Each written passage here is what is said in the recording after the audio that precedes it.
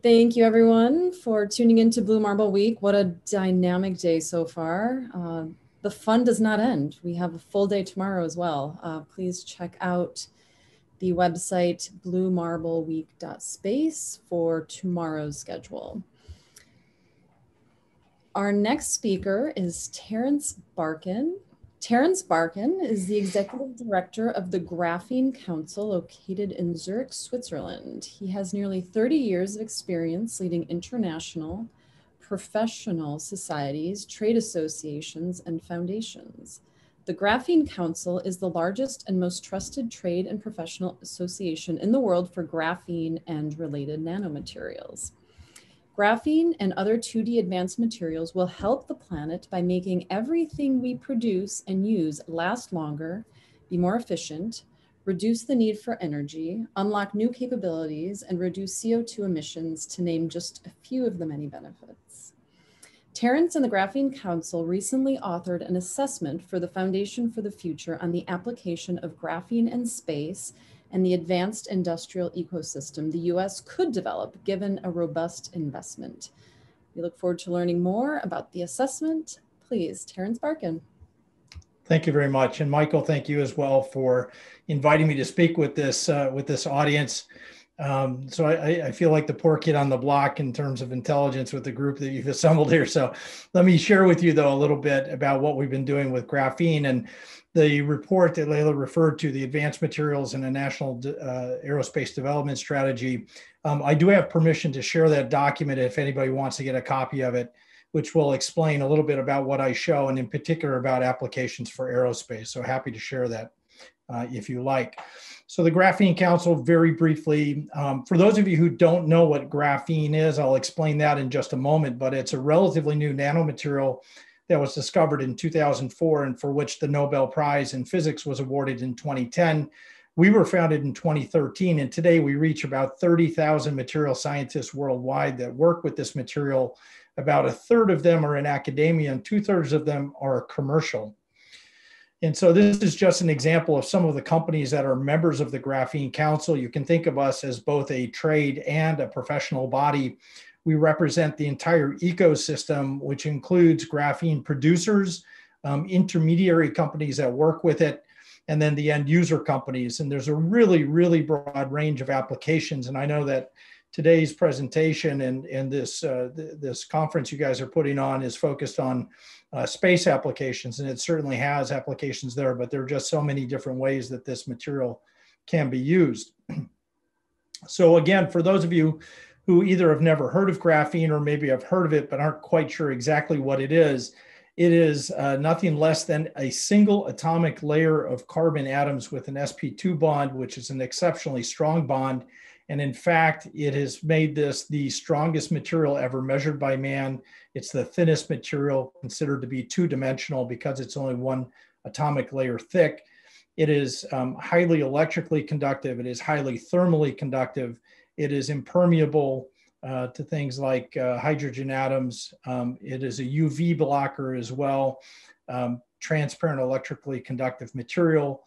And then what you'll see next and what I present to you is that it's actually kind of a whole class or family of materials, because beyond just the single atomic layer, there are forms of this material that are 2 layers of atoms, 3 layers of atoms, up to 10 carbon layers are considered by the International Standards Organization to be classified as a graphene or a graphene-related material. And so graphene production, how is it made?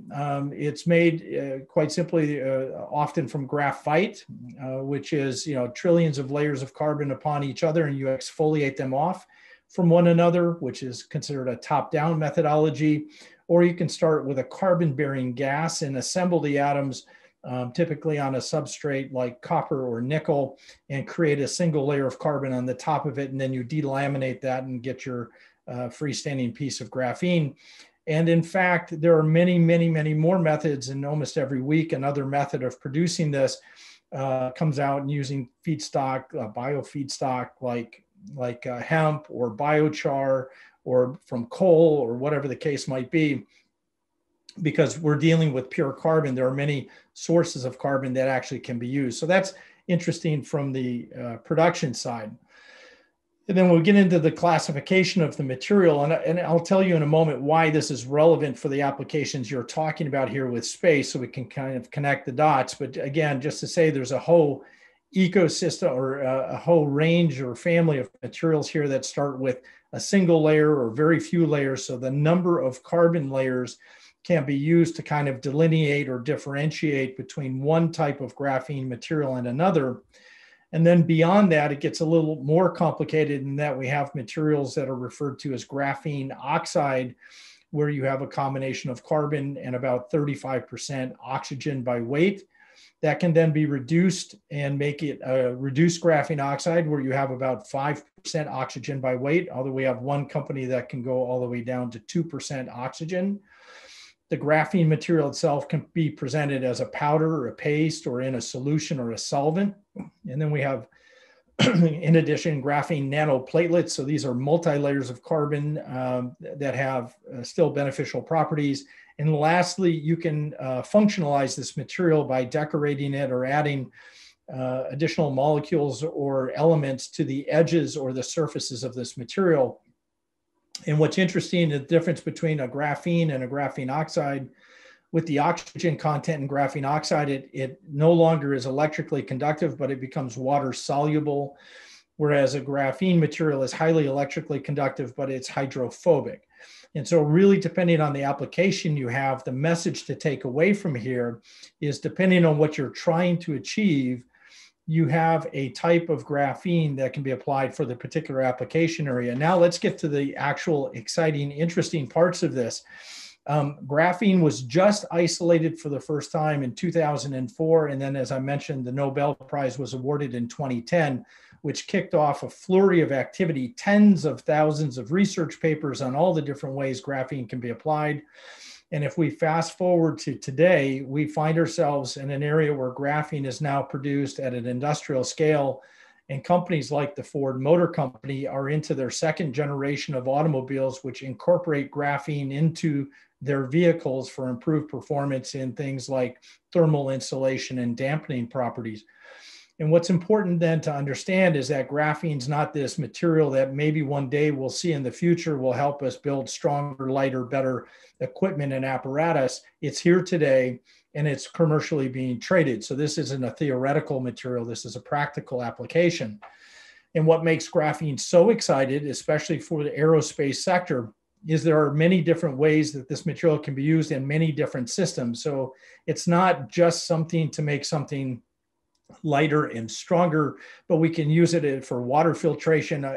One of your earlier speakers talked about 3D printing in space and reusing and recycling plastic materials.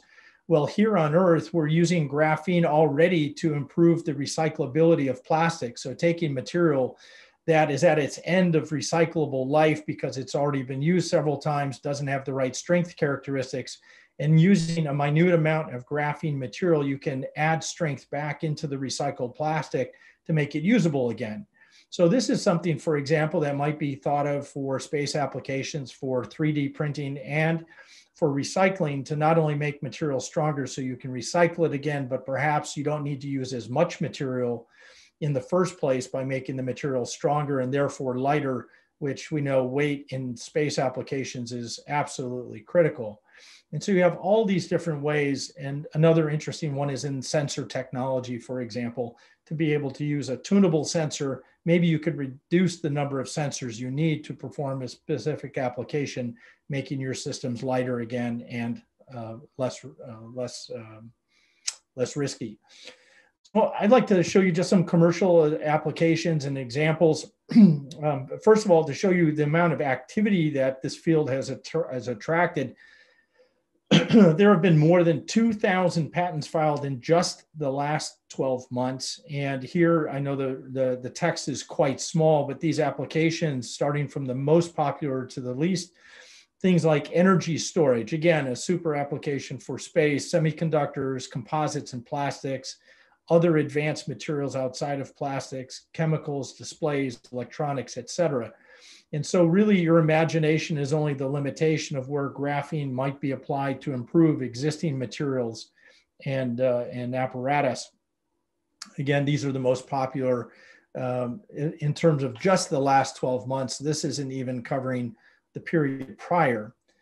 And what I want to share here is, so who is filing application patents? And this is a way of just kind of showing how mature this technology is. You see the companies in the automotive space and aerospace in the last 12 months. We've seen Lockheed Martin, Northrop Grumman, Boeing, and Airbus, chemicals and other advanced materials, electronics, oil and gas, semiconductors, and telecommunications technology.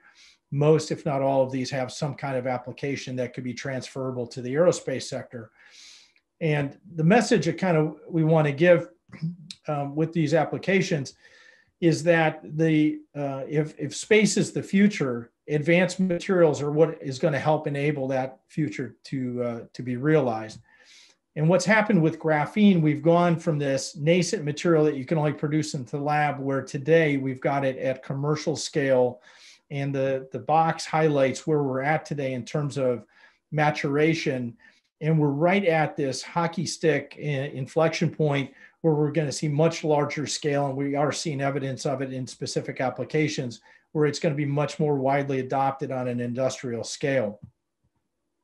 So let's look at some of the specific industries and applications. And if we look at aerospace, or we look at aircraft, for example, as a platform, we can look at using graphene to make composite materials even stronger than they are now. So for example, carbon fiber reinforced plastics, or CFRPs, and we saw again the carbon fiber extension arm that one of your earlier presenters was talking about.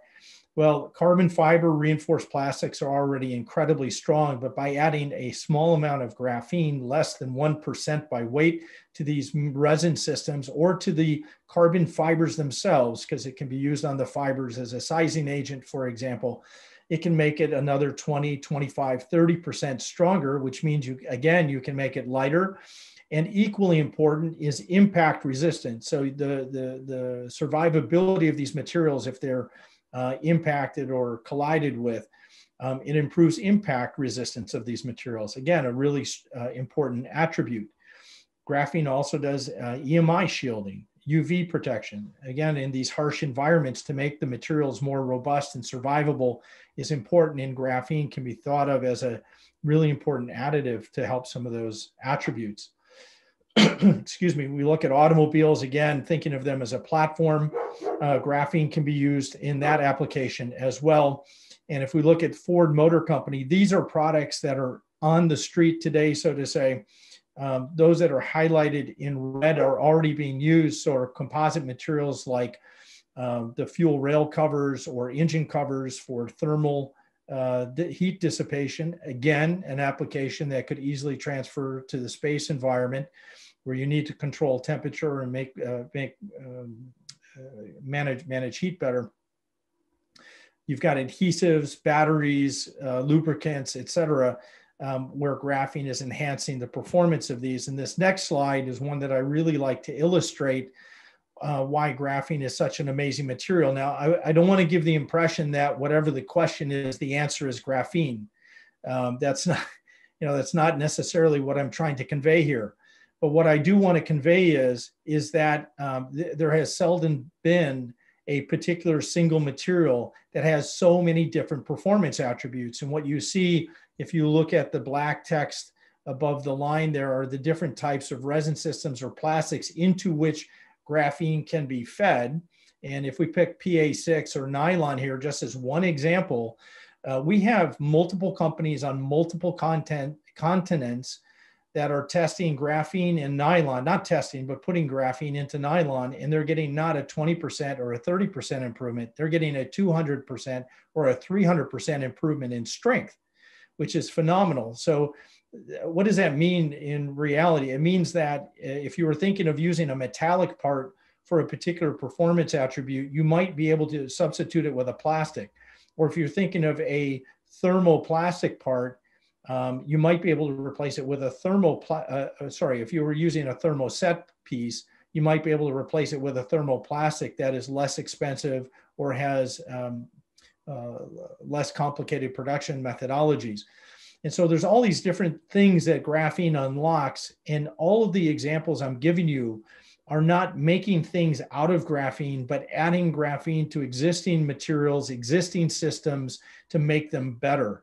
And when graphene was first discovered and talked about its amazing performance attributes, a lot of people were thinking, oh, even Richard Branson said, let's make an airplane out of graphene. It'll be transparent and light as a feather.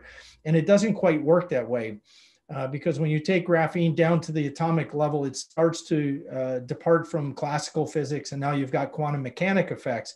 And if you started to put graphene back together again, so to speak, you'd end up back with graphite. And so, we don't really make things out of graphene necessarily, but we can add it to other things to make them much stronger, more resilient. And for example, often in engineered products, if you want to make them stronger, you often end up making them more brittle. Well, graphene has a 20% flex modulus. So now you can make something that is both stronger and more flexible, which can be really important. And so I think, all these attributes you see in front of you, it's recyclability, impact, resistance, compressive strength improvement, et cetera. We've seen graphene put into products for a particular attribute, let's say to make it stronger, but then we find out it actually adds some others. So graphene has been added to polyurethane, for example, to improve its robustness for sacrificial liners in the mining industry. And then we found out it also made it less flammable. I'm not a rocket scientist, and sorry for the pun here, but my understanding is flames in space are really bad, right? So to make something less flammable might be a good secondary attribute that to making something stronger and making your plastics more recyclable. So let's talk about some other things. And here are some practical examples, and I share these simply to show you what is being done in the here and now and today. So for example, we have a company called Talga, which produces graphene, but no longer even sells it because they're using it to make battery anodes. So they're combining silicon with graphene to dramatically improve the energy density of the material that they have. Again, so for any battery systems that you want to put into the space environment, you want them to have as much energy density as possible with the least amount of weight. And so with this material, they're looking at taking and comparing standard graphite here and looking at your energy density or capacity, and you're getting approximately a 3 to 4-fold improvement with this new kind of chemistry. So that's really important. And in this particular company and their attribute, they're really looking at the electric vehicle market, so the automotive and transportation market. But again, here we look at specialty applications in space, and we can see the transferability of this technology. So this again is something that's here and now and working today. Here is an application that specifically is being done for NASA and looking at hydrogen storage systems. So high pressure vessels to contain hydrogen as a fuel, and using them in very difficult environments. In this case, minus 300 F and at 600 PSI. So this is a linerless thermoset fiber reinforced pressure vessel container that's been used. And what the graphene does in the resin system, not only is graphene a perfect barrier against hydrogen, which tends to permeate other materials, it finds its way through the other molecules because it's so small. But what happens with a lot of these pressure vessels and thermosets is they start to crack and degrade and then delaminate. And the graphene flakes within that resin system tend to completely stop the micro cracking, which then leads to failure. So again, it makes it more robust from a micro cracking. It makes it more impact resistance and extends the life of those vessels without adding any measurable weight, because you're using, again, usually less than 1% by weight of graphene into the host matrix. What has stopped graphene from being used in the past has been high prices. So, something on the order of $3,000 for a kilo of material. But that has changed. It's become less expensive. But even at that high price, when you're using so little of the material, the end impact on cost into your system tends to be small. And so here's a different application area. Again, if we're using elastomers or rubber products for seals, for example, One of the problems with that has been if you wanted to improve the life of the rubber material, you had to make it quote unquote harder, which would make it less, you get less traction out of it. You would make it wear longer, but it was less flexible. And there's kind of been a magic triangle in the performance of rubber that's been basically a law since it was produced, that if you wanted more traction, you had to make the rubber softer, but then you would get greater wear and vice versa.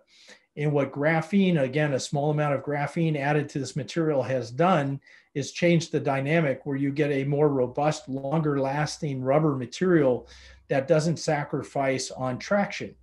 And so we see it in road tires, we see it in tennis shoes or running shoes. But just think, for all the seals and gaskets that might be used in space equipment, and you want it to last longer, you want it to be more robust, then this might be an option. If we talk about heat management, and again, with electronics or whatever the case might be, where you need to deflect heat, we see that if you can see it here, if you have copper or aluminum or alloy of magnesium, you've got graphene as a heat spreader, because it's more thermally conductive than diamond, and it's also thermally conductive in plane, which means you can direct the way that the heat is spread or managed. And again, you get several orders of magnitude much better efficient thermal management with graphene. It's a little better view of that graph. And so this would be an illustration of using a heat source, which is evidence there where the X is, and then you see with no heat spreader, with copper as a heat spreader, and then with graphene that it distributes the heat much more effectively and much more efficiently. And so any time where you have thermal management as one of your application areas, then you can think of graphene as maybe an ideal solution, also as a non-metallic solution, which in some cases you might prefer to have something that's non-metallic, depending on what you're trying to achieve. So if I just summarize, and I know my presentation talk here is extremely short, and I'm happy to take questions and discuss this, but the main takeaway here, and especially for everybody looking at all these different systems, just listening to the other speakers and listening to these other presentations, and about the different type of application areas, it just occurs to me there's so many different ways that graphene could make those materials and systems in vehicles perform even better. It has these extraordinary properties: the most thermally conductive, the most electrically conductive, the ultraviolet shielding, EMI shielding, making these other materials stronger and more flexible at the same time. I think just opens up a lot of opportunities. In addition, the supply chain for graphene, we are now producing graphene in the thousands of metric tons per annum. Okay, so one company alone in Canada, for example, NanoExplore, has just commissioned a plant that has a 4,000 metric ton per annum capacity. We have companies in Europe that have registered under REACH, which is the regulatory constraint there for chemicals and similar materials, that are registered to produce and sell over 1 metric ton per annum. And again, if you're using, we have applications that are using tenths of hundredths or tenths of a percent by weight of graphene, which goes a long way. So a metric ton will go a long way. So, and we have multiple suppliers. There are dozens of well-qualified commercial scale suppliers of graphene that are located in North America, South America, Europe, Asia, friendly countries to the US if we're looking from a US supply chain perspective. And so there's no shortage.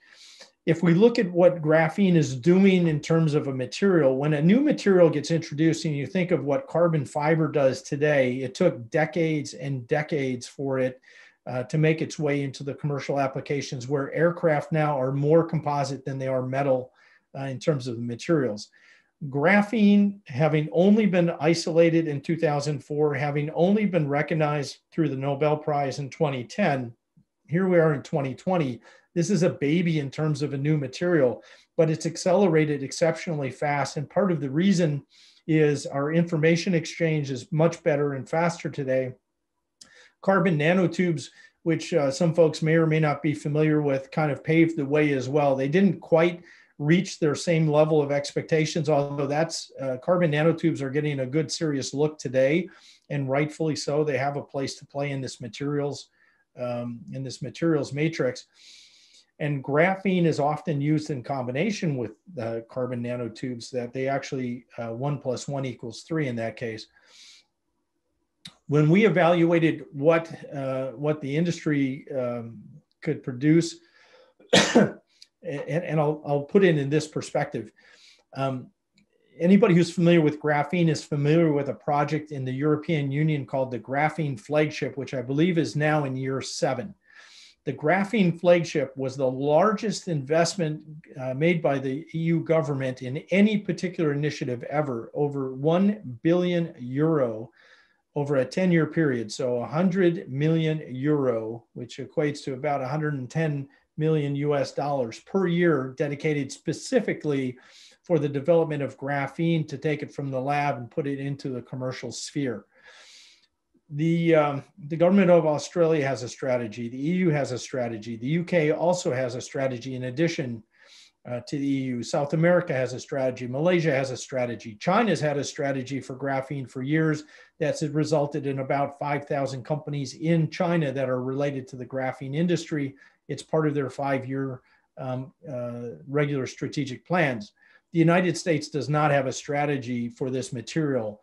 And we strongly believe, as the Graphene Council, that advanced materials, just like when we went from the Iron Age to create steel, are going to elevate all these other technologies that we have and take them to a new performance level.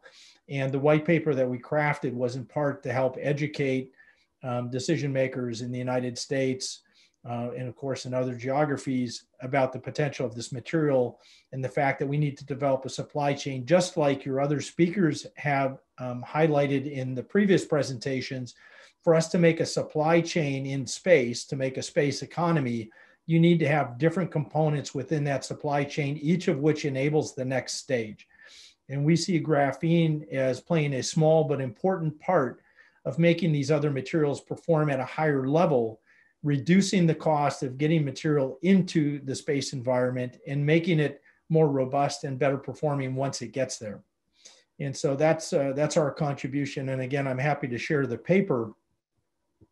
And I'm happy to take questions about what we do. Again, the oldest and the largest trade body for this. We work with many industries. For example, we collaborate with SAE International, which has a lot of aerospace and automotive engineers. We work with other vertical sectors to help educate engineers in particular about how to use this material and what it can do for them. We're running a testing project where we're testing 15 different types of graphene materials in a thermoset composite with the University of Manchester. And in particular, that'll have application for the aerospace industry to show which material works best in that standard resin system. And then we have these white papers. And so if anybody has any questions, I'm happy to take them. If anybody wants to learn more about this material, definitely get in touch. We'll be happy to share what we know with you about it. And with that, Michael, I'm happy to take questions, or Layla, whoever's going to ask me questions. Terrific. Thank you, Terrence. I really appreciate your taking the time to do this. Fascinating material. When we talked on the phone, I told you I had a tiny, long ago history in carbon nanotubes, and that we were pretty frustrated with our experience in carbon nanotubes. So it's pretty encouraging to see this new shift, I would say, in materials. One of the things that caught me off guard was that you said that you could mix nylons with graphenes. I don't pretend to know the chemistry, but are you able to put that into other kinds of aramid fibers, Spectra, Dyneema, Kevlar? Do you get the same kind of extraordinary, because that sounded extraordinary, strength increases? So I'm also not a chemist, right? My background is in managing these kind of trade associations. So everything I shared with you is what I've learned from people who know that and are the PhDs. Great. The short answer that I can tell you though is that there's, if you look at the plastics pyramid, high performance plastics like PEEK, the polyurethanes, they've been able to incorporate graphene in all of those materials. Do we get the 300% like I mentioned with nylon? No, they don't get that with some of these other some of the other materials. They get a more modest 30 or 40% improvement, but there's still measurable improvements. And it does depend, for some applications, like in the thermoplastics, you want to change the heat deformation point. You want to raise the temperature at which the material starts to deform, for example. So that might be your primary objective. In others, it's going to be strength. In others, it's going to be the robustness, so the impact resistance. And then that changes how much of the material you use and what type of graphene you use. But there's a company in the UK called BAC that does an automobile that is 100% carbon fiber reinforced panels that is 100% improved with graphene. And they were able to get something like a 30% reduction in weight by using the graphene. So the other thing that's really important for those, if there are people in the supply chain that actually make these things, that make these pieces that go into space, that graphene doesn't require an additional capital intensive equipment. It doesn't really require a change in processes except at the dispersion stage, like if you're putting it in a liquid phase resin. And that's really important for processability and also for cost. So we're not, you're not adding another plant just to be able to use this stuff. That's really an important detail. Thank you. I'd like you to go a little bit deeper into the report that you created for our team. Kind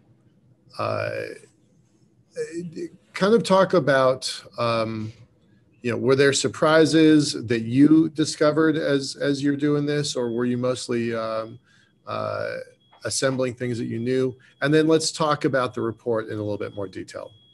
Sure, happy to. Well, we've been at this for 7 years working with experts in graphene. So I wouldn't say, how do I put this? We work really closely with the University of Manchester, which is where graphene was discovered, in which they have they have not one, not two, they have 3 dedicated facilities specifically for graphene and 2D materials. The Graphene Council is what's called a tier 2 partner there. There are 350 academics at Manchester specifically on graphene applications. So we try to stay abreast of it. And I like to say with all modesty, I mean, we have our finger on the pulse because we work with end users, many of which are under NDA, graphene producers, academics, and commercial. So we really see the whole ecosystem. So there wasn't a whole lot that's new. What's shocking to me, though, is that the United States does not have a strategy for these materials, and our competitors do. Yeah. And when you think of the strategic importance, I mean, you have these different periods and ages of transformation in industry and commerce and science. Advanced materials, the 2-dimensional materials, these materials that perform different at this atomic layer, at this quantum mechanic effects that are really phenomenal. And we don't have a strategy in the United States for how to unleash that and get it into the hands of commerce. And the other thing that's absolutely shocking to me is we engage with a lot of very large companies that have really deep science benches. They have heard of graphene, but they don't understand the nuances of it, even though they're really sophisticated companies. And we try to bridge that gap and bridge that lack of knowledge gap, if you will, and connect companies. But we need a strategy, because if you could reduce, let me ask you this: if you ask somebody in the space program, we're going to get the same payload up there, but it's going to be 20% lighter. How important is that? Yeah, that's gonna make a big difference. That closes business cases that wouldn't close otherwise. It expands that whole infrastructure that we've been talking about. Yesterday we had 3-star General Lieutenant General Quast on our call, and he was talking about the necessity for transportation, for communications, and information. And by looking at your slides, it's really clear that that graphene can play a role in all three of those major industries. Do you have a sense of where the big impacts are going to be in the next 2 to 5 years across those kind of three spectrums? I know that graphene is both thermally conductive, electrically conductive, and strong. So between transportation, communications, and information, where do you think the big breakthroughs are going to be in 2022 to 2025? That's a really good question. It's not super easy to answer, but let me give it a try. Crystal ball, sir. That's what I'm looking for. Yeah. I'm looking for a crystal ball. Well, graphene is really odd in the sense that there are some what I'll call dumb applications, right? Like heat spreading. It's just a heat spreader, right? Mm-hmm. So it just transports heat away from a heat source. Or we're looking, there's tremendous interest and application data for using graphene in concrete, okay? Just cement. So, it's not, you add a small percentage of graphene and you're getting a 30% improvement in compressive strength of cement, and you make it less water permeable, et cetera. That's huge. Yeah. But it's a really simple use of the material. It's simply an additive into the mix to make it perform better. And then you've got many more very sophisticated applications. And I would say this is more in the side of sensors, for example. So if you need a sensor array to do a full spectrum, either of light or other types of, if it's radio frequency sensing or molecules or liquids, whatever the case might be, you might need to use 2 or 3 different sensors to get the full spectrum of what you're trying to measure. Or you have sensitivity, right? So if you're measuring something at the level of 1 part per million and you use a graphene surface as the sensing surface, now you might get to a 1 in a billion sensing. So you can increase your sensitivity, which could be really important for early warning systems, for gases, for example, for toxicity, or just for performance levels. So it can, and also it uses a lot less electricity, right? So if you can get the same amount of sensing, but you're using less power. So I think the sensing technology is one that we've seen advance, especially in the last year, much faster than we had originally anticipated. And that requires a special type of graphene that's this single atomic layer, perfect defect-free material, which is now being produced by several companies and much more affordably. That's one area. Energy storage for transportation, because the age of the combustion engine is over, but nobody knows it yet, right?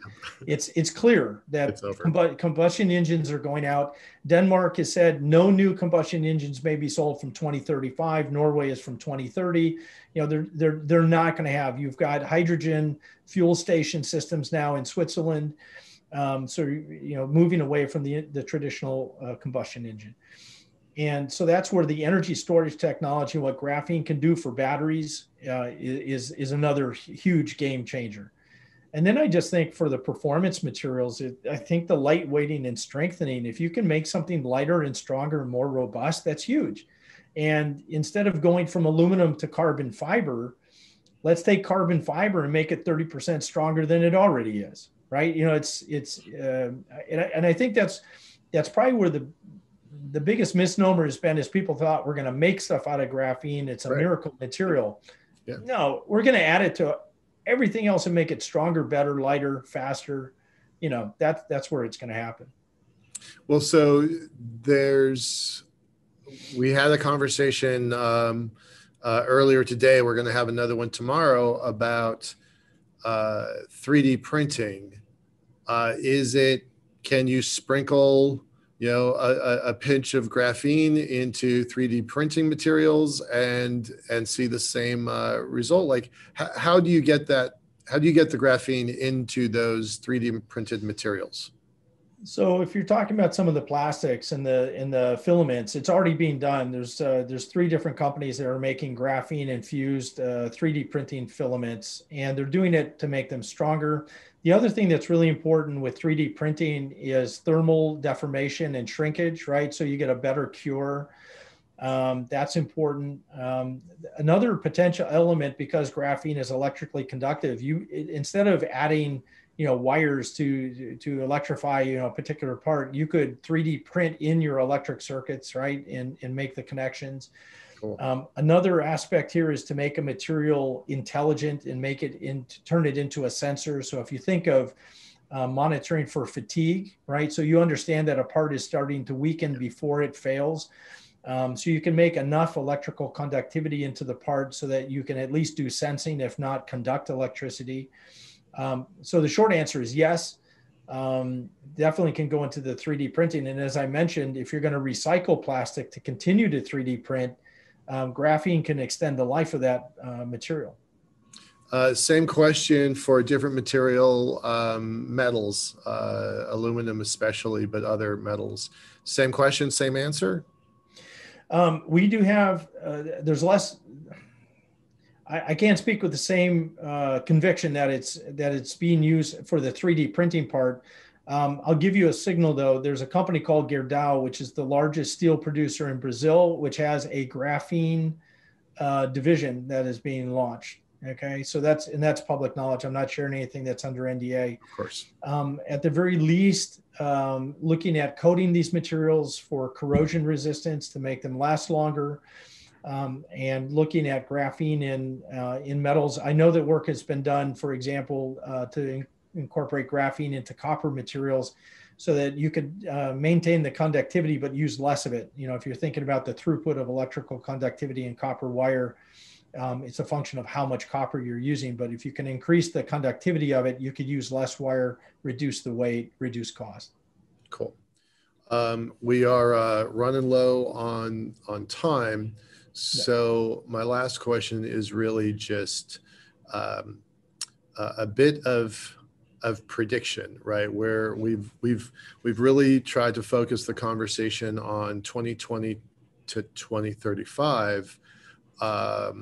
Let's push a little beyond. Let's push a little beyond and assume, you had that graphic earlier about how some stuff is at lab level testing and some of it is in development and some of it is in mass production and scaling. So this material has really been only available for a little while. Where do you think we go in? You're the only person I'm asking this. Where do you think we go in 2025 to 2035 when we have a new building block for civilization? What's the most astounding thing you can imagine 15 years out, 10 years out, based on this material?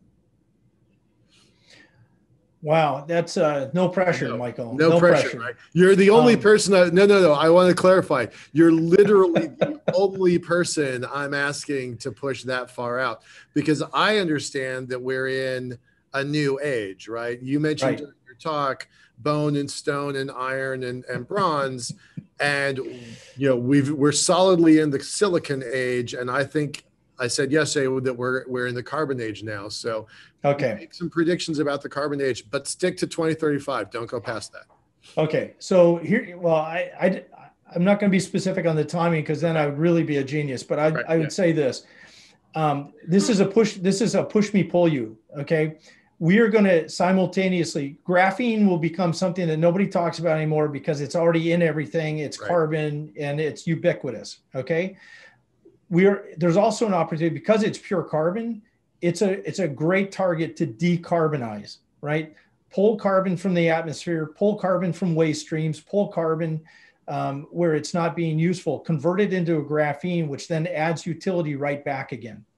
And so that nice circular economy, that's what I see, is that we have a way of decarbonizing polluting industries and turning it into a valuable commodity that's then used in just about everything, coatings, building materials. It's even used in medical applications, which is today. We have medical applications that take advantage of graphene and its biocompatibility in the human body. So that's what I see, is we have a true carbon economy, but it's a beneficial economy, not a polluting economy. Terrific. Thank you very much, sir. I really appreciate your time and your wisdom and enlightenment on this conversation. I'm going to turn it over to Katie. Really appreciate your time. Sir, can you please post in the chat how to get that report? I'm pretty sure it's going up on our website, but we'd love to get your contact information and the report title in the chat. Okay, awesome. Thank you. Have a great day. Thank you so much for the opportunity.